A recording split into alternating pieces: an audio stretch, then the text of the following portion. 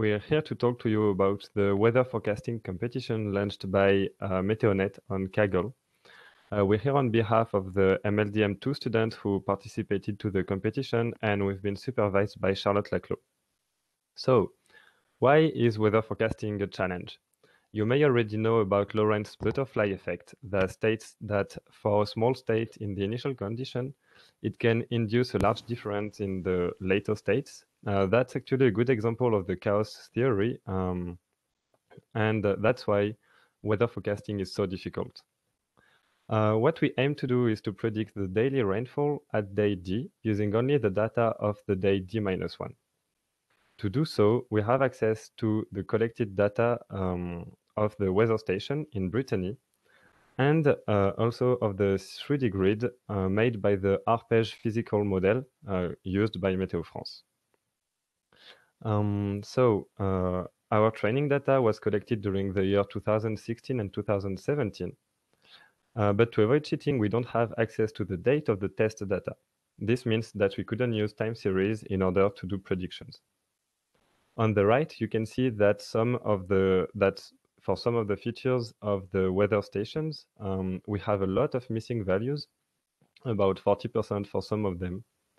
And on the left, you can see that no, Brittany is not always raining because the first quartile and the median are nearly zero. How did we merge the data? To merge the data to be able to use a single bigger data set, we did project one dataset on top of the other and did an interpolation. So we interpolated the map to the weather stations. We actually used this a similar technique to fill in the gaps. We did a weighted average of two nearest neighbors in order to estimate the missing values. Now Thibault is going to talk to you about some approaches we tried. Thank you. So as Richard said, this task is complicated. It's a complicated problem. So we wonder if we could use several specific models to tackle it, and those how to split the data to choose which model to apply on which data. To do so, usually when we talk about weather, we think about season, but in our case, we were not sure it was adequate. So we try other approaches, and notably clustering.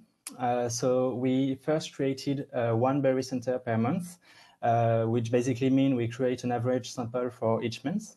And then we apply a clustering method called k-means, where K is the number of expected clusters, and we use the silhouette score to evaluate the quality of clustering. The silhouette score is a common metric for this task, and we observed that the best K value is 3, so we need 3 clusters. So after we wondered, are those clusters relevant? And on the left figure, we observed a projection in 2 dimensions of those barycenter with legends corresponding to each cluster. And we see that it's apparently makes sense to create those clusters. And on the right figure, we plotted the amount of rain with the amount on the x-axis and the number of days with this amount of rain on the y-axis. We observe that indeed each cluster has small differences, and the corresponding number of days too. For example, cluster 1 have way much more precipitation than cluster 2. And note that only the rain amount is plotted on this graph, but differences are also observed on all the features, which adding up together make the cluster relevant. So now we will talk about the prediction task. Richard also mentioned that about 40% of the data in the cluster, at least in the training cluster, is composed of non-raining day.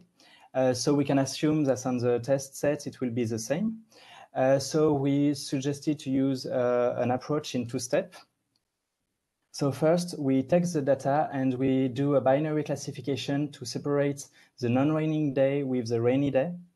And we already know that during the days without rain, we can put a 0 in the prediction column. And then on the rainy days, we apply a regression to compute the amount of rain, to predict the amount of rain during these days. This day. And to do so, we tried different approaches. So regression methods such as XGBoost using decision trees or polynomial regression, for example. But the best results were obtained using deep learning, both for binary classification and regression. Thank you for listening, and don't hesitate if you have any question.